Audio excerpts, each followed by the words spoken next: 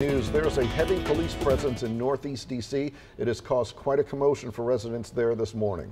This is all happening in the Carver-Langston neighborhood in Northeast, and our Jess Arnold joins us.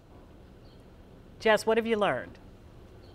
Hey, good morning. Yeah, some of the new info. I just talked to police in the last 20 minutes. They did confirm that this started as a carjacking that led to a police chase and ended up here near the corner of 18th Place Northeast and M Street Northeast. You can see 18th Place Northeast is still blocked off. That has no outlet out here, so it's just this one little collection of these townhomes. You can see that car is just pulled off near an alley here behind some of these row homes. Now, police said that this involves multiple people.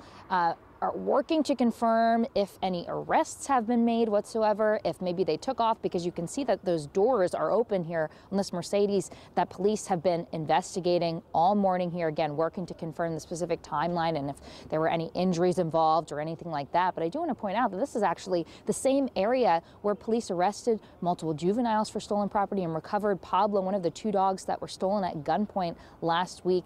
Pablo, of course, was recovered in this same area. We are working to confirm whether or not this is connected at all. We aren't sure, but it is the very same area where this happened. So again, just to review what we know right now, carjacking led to a police chase that ended up here in Northeast D.C. on 18th Place Northeast. Police are still investigating as we work to confirm what led up to these events. We'll keep you posted on air and online as we find out some new info. Guys.